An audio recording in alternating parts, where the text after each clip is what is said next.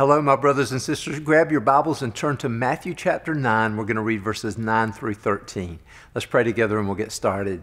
Lord, we love you. We thank you so much for this word. Please use it to make us better disciples and disciple makers. Make us more the men and women and boys and girls that you want us to be. We ask it in Jesus' name. Amen. Amen. As we have said so many times, these are not so much sermons as they are just kind of setting the table so that you can dig into the Word by the guidance of His Holy Spirit with some people that you love. Today is going to be so rich. So many of you are involved in the discipleship training that's going on right now. And even if you're not involved in that training, we hope and pray that you're doing our daily readings. It's so crucial to who we are as a body that we're all every day learning from God's Word and putting it into practice.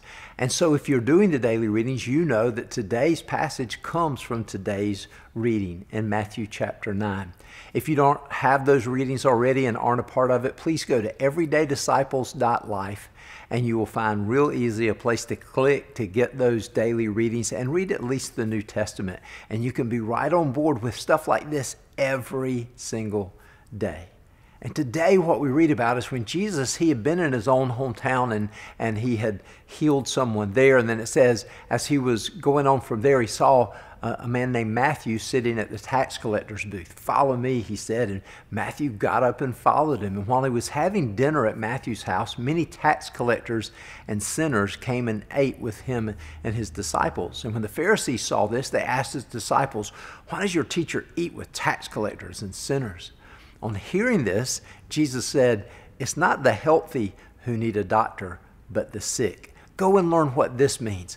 I desire mercy, not sacrifice, for I have not come to call the righteous, but sinners." Oh, this is going to be so rich. You are going to learn so much. If you are just learning to be his disciple, you're going to learn so much about your Lord Jesus and about his heart and about how to follow him. And if you are making disciples, you're going to learn so much about making disciples from this passage. You're going to learn so much about God, and you're going to learn about us as human beings, about noticing what the Pharisees said and did, what Matthew did, what his disciples did. You're going to learn so much about God and about us, about our relationship with him and our relationships with others. But remember, when you get to the end of it all, what matters is putting it into practice. It's not just hearing, but it's doing whatever it is that he is telling you to start doing that you aren't yet doing, or maybe stop doing that you are now doing, or maybe continue doing. It might just be an encouragement for him to say, you're on the right track, keep going. But whatever it is, let's make that humble and yet confident, faith-filled commitment. By God's grace, I will. Can't do it on my own, but by God's grace, I'll do what he's teaching me to do through Matthew chapter 9, verses 9 through 13. God bless you.